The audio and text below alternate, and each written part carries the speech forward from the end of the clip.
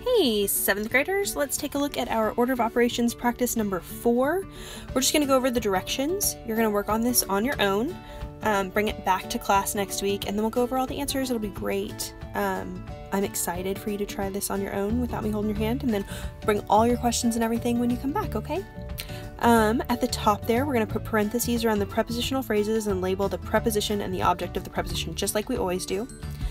Mrs. Rains made us a handy-dandy acronym to remember our weird prepositions. It's FLATBOWS. I like it. I hope you like it. I have from and for F, like for L, at, about, after, and as for A, T is to, B is before and because of. You'll notice I kind of like put a little extra mark there because those work together. Remember, you can put brackets around them if it helps you remember.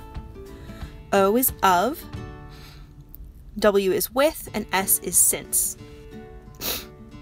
Sorry, I'm sniffly, guys. Second, we will label our subordinate conjunctions, SC, and underline all of our adverb clauses. Remember our subordinating conjunctions, we have an acronym for that, AWOOBIS, right? Lots of fun to say. Make your silly face and such. So after, although, as, while, when, until, before, because, if, and since. Remember, you can pause at any time if I'm going too quickly, re-listen to things, whatever you need to do. Number 3, you're going to look for gerunds, participles, and infinitives. And if it helps you to write down an example, do that, right? So for a gerund, verb plus ing acting like a noun. So running is my favorite, period. Running is the noun, it's the subject of my sentence, it's what is, and it's so it's a gerund, it's run plus ing. Participle, verb plus ing equals adjective. I could do running, comma, the boy was excited, period. It's a very complex sentence, right, guys? So their running is describing the boy, run plus ing.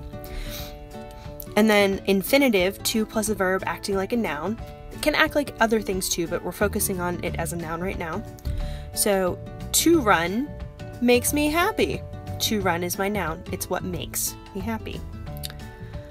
You're going to mark all of those just like we have in the past.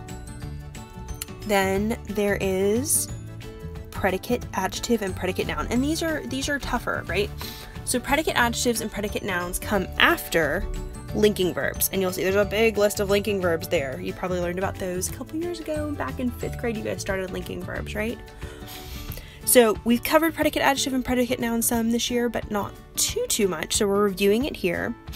When you have a noun plus a linking verb plus an adjective, you have a predicate. That adjective is a predicate adjective. It's describing the noun. So he is happy. Happy is a predicate adjective. You could write that example if it helped you. A predicate noun would be a noun plus a linking verb plus a noun, right? So it's going to look kind of like in a positive phrase, but not really. You can also always pull out your English workshop if you would like to look at more examples of predicate adjectives and predicate nouns. Once you've labeled any predicate adjectives or predicate nouns, and keep in mind, not all of these sentences have all these things, right, guys? We know that. Then you'll label your simple subject and your simple predicate. Label any direct objects, the who or what is doing the action impacts, right? And the indirect objects, to whom or what, or for whom or what. And then you're going to correct the punctuation. I know you're going to be amazing at this. It's okay to make mistakes. I know you're going to try your best, and I will look at this with you when we get back next week. I can't wait. Bye, guys.